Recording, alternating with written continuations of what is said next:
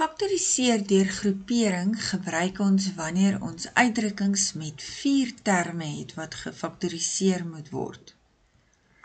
Nou, die 4 terme kan ons groepeer, 2 saam, en daar is partykeer meer as een opsie oor hoe om dit te doen. As ons die eerste 2 terme saam groepeer, gemeenskaplike faktor A uithaal, dan bly x plus 3 oor.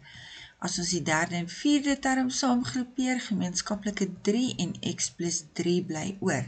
Nou is daar 2 terme met 'n gemeenskaplike faktor x plus 3, wat ons voor kan gaan uithaal, en van die eerste term bly dan daai a oor, en van die tweede term bly plus 3 oor, en dan het ons dit gefaktoriseer. Ons kan die 4 terme ook op 'n ander manier saamrangskik. Ons kan die eerste en die derde term saamrangskik, dan sit 'n gemeenskaplike x, en dan bly a plus 3 oor, en die tweede en die vierde terme saam met 'n gemeenskaplike 3, en dan bly a plus 3 oor. Nou het die 2 terme 'n gemeenskaplike a plus 3, en wat oorbly van die eerste term is x, en wat oorbly van die tweede term is 3, en daai faktore is presies dieselfde, net in verskillende volgorde, maar die volgorde maak mos nie saak as dit die produk van 2 faktore is nie. So, sommige uitdrukkings kan op verskillende maniere saamgegroepeer en gefaktoriseer word. As ons kyk na nommer 2, die eerste 2 terme het 'n gemeenskaplike faktor van x kwadraat, x minus 5 bly oor. Die derde en die vierde term met 'n gemeenskaplike 5, as ons 'n minus 5 uithaal, dan bly daar 'n x in die hakie oor, en minus 5 vermenigvuldig met minus 5 is plus 25, en nou is daar gemeenskaplike x minus 5, wat ons voor kan uithaal uit die 2 terme uit. Wat oorbly van die eerste term is x kwadraat, en die tweede term bly minus 5 oor. Die derde uitdrukking, 3a kwadraat minus 4b kwadraat, die eerste 2 terme het nie gemeenskaplike faktor nie, maar as ons die eerste en die derde term ondersoek, dan het hulle 'n a gemeenskaplik, wat oorbly is 3a minus 2b. As ons kyk na die tweede en die vierde terme, is daar 'n 2b wat gemeenskaplik is, en as ons soos in die eerste hakie 'n minus 2b wil hê, dan moet ons 'n plus 2b buitekant die hakie hê. En as ons 'n plus 2b buitekant die hakie het, het ons dit plus 3a, want 'n plus vermenigvuldig met plus 3a is plus 6ab. Nou is die 2 hakies, lyk dieselfde, die terme is net in verskillende volgorde, maar albei is 3a, plus 3a en minus 2b en minus 2b. As jy wil, kan jy hulle weer oorskryf, sodat hulle presies dieselfde bly, as dit makliker gaan wees, maar dit is nie nodig om dit te doen nie. Eerste die 3a, dan die minus 2b. Nou is daar 'n gemeenskaplike faktor, 3a minus 2b in die 2 terme. Wat oorbly van die eerste term is net die a, en van die tweede term plus 2b. Uitdrukking nommer 4, die eerste 2 terme het 'n gemeenskaplike faktor van 3a, en m minus n is wat oorbly. Om in die tweede hakie ook 'n m plus m te kry, moet ons 'n minus 1 uithaal, en om 'n minus n of 'n plus n te kry, moet ons minus n in die hakie hê, sodat 'n minus vermenigvuldig met 'n minus dan weer 'n plus gaan gee. Nou het ons in die 2 terme gemeenskaplike faktor m minus n, wat ons voor kan uithaal, en die faktore wat oorbly is 3a in die eerste hakie, en minus, as daar niks staan nie, dan is daar 'n 1 minus 1 in die tweede hakie. Uitdrukking nommer 5, eerste 2 terme het 'n 3a kwadraat gemeenskaplik, wat oorbly is a kwadraat minus 1, die derde en die vierde term het 'n 27 gemeenskaplik, om soos in die eerste hakie 'n a kwadraat by die eerste term te hê, moet ons die minus voor by die 27 uithaal.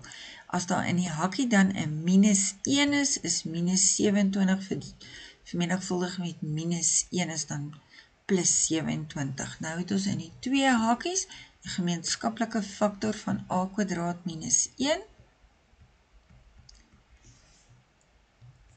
en die terme wat oorbly 3a kwadraat minus 27. Nou, as die instruksies van die vraestel sê dat ons volledig moet faktoriseer, dan is daai nog nie volledig gefaktoriseer nie, want a kwadraat minus 1 is die verskil tussen kwadrate, wat faktoriseer na a plus 1 en a minus 1. Die 3a kwadraat minus 27 het die gemeenskaplike faktor 3, dan bly daar a kwadraat minus 9 oor, wat weer die verskil tussen kwadrate is, so volledig gefaktoriseer, moet die a kwadraat ook faktoriseer, a kwadraat minus 9 na a plus 3 en a minus 3 toe. So maak seker as jy gefaktoriseer het, dat die faktore nie verder gefaktoriseer kan word nie. Uitdrukking nommer 6, die eerste twee terme het nie gemeenskaplike faktor nie, maar die derde en die vierde term het 'n gemeenskaplike C, so ons kan die eerste twee terme net so skryf, en dan as ons 'n C uithaal en ons wil 'n A soos in die eerste term binne in die hakie het, dan moet ons minus C uithaal, en minus C vermenigvuldig met minus B gee weer die plus BC. Nou het ons gemeenskaplike faktor A minus B in die twee terme, en van die eerste term bly net die 1 wat daar voor staan oor, en van die tweede term bly minus C oor. Uitdrukking nommer 7, eerste twee terme het 'n 2x kwadraat gemeenskaplik, x minus 2 bly oor, die derde en die vierde term het 'n 6 gemeenskaplik, vir 'n x om oor te bly, moet ons minus 6 vooruithaal, en minus 6 vermenigvuldig met minus 2, gee plus 12. Nou lyk dit wat in die hakie is, presies dieselfde, dan kan ons daai faktor vooruithaal, x minus 2, wat oorbly van die eerste term is 2x kwadraat, en die tweede term is minus 6. Maar daar is nog weer 'n gemeenskaplike faktor, wat ons voor moet uithaal 2, en dan eerste hakie x minus 2, en x kwadraat minus 3, bly oor van die tweede hakie. Sommige groeperings kan nog 'n uitdaging wees. As ons kyk na nommer 8, is m kwadraat minus n, minus m minus n. Nou as ons die m en die n by mekaar sit, gaan die tekens nie dieselfde uitkom nie. So nou gaan ons die eerste twee as 'n verskil tussen kwadrate sien, en faktoriseer na m plus n en m minus n. As ons in die tweede hakie weer 'n m binne in die hakie het, moet ons die minus vooruithaal, so minus m gee weer dit wat daar is, en plus n, minus 1 maal plus n gee die minus n. En nou lyk hierdie hakie soos die plus hakie van die eerste term. Nou kan ons 'n gemeenskaplike m plus n uithaal, wat oorbly van die eerste term is m minus n, en wat oorbly van die tweede term is net die minus 1 wat hier voor die gemeenskaplike faktor gestaan het. By nommer 9 het ons 'n 6a tot die 3 en 'n 2a kwadraat wat 'n gemeenskaplike 2a kwadraat het. Eerste term bly oor 3a minus 1, want ons het die hele term voor gemeenskaplik uitgehaal. Die derde en die vierde term het 'n 10 gemeenskaplik. Om 'n 3a binne in die hakie te hê, moet ons minus 10 uithaal, en dan is minus 10 vermenigvuldig met minus 1 plus 10. Nou lyk die twee faktore in die hakies presies dieselfde, wat ons gemeenskaplik kan uithaal voor 3a minus 1, en wat oorbly van die eerste term is 2a kwadraat, en van die tweede term is die minus 10. Nou is daar nog 'n gemeenskaplike 2 in die 2 en die 10. So ons kan 3a minus 1, en die gemeenskaplike 2 sit ons sommer heel voor, en dan bly a kwadraat minus 5 oor in die tweede hakie.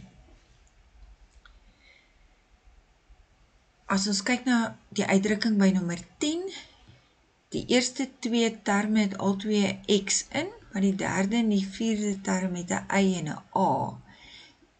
Die tweede en die derde term het 'n 4 in, maar die eerste en die vierde term het 'n x en 'n a. So, daar is nie twee terme wat ons saam kan groepeer om 'n gemeenskaplike faktor te kry nie. So, dan moet ons op die uitkyk wees vir hierdie 3 terme wat x'e en y'e in het. Dis 'n 3 term wat ons eers gaan faktoriseer. So, die x kwadraat faktoriseer na x vermenigvuldig met x, die 4y kwadraat faktoriseer na minus 2y en minus 2y toe. Want 'n minus vermenigvuldig met 'n minus is 'n plus en die middelterm met 'n minus. So die faktore gaan ons dan reguit skryf x minus 2y en x minus 2y minus 16a kwadraat. Nou is daar twee hakies wat presies dieselfde lyk, daarom sê ons x minus 2y se kwadraat minus 16a kwadraat. Nou het ons die verskil tussen kwadrate wat ons kan faktoriseer as die vierkantswortel van die eerste kwadraat plus die vierkantswortel van die tweede kwadraat. En die vierkantswortel van die eerste kwadraat minus die vierkantswortel van die tweede kwadraat. So dis twee hakies met 'n plus en 'n minus tussenin, met die vierkantswortel van die eerste kwadraat en die vierkantswortel van die tweede kwadraat in elke hakie.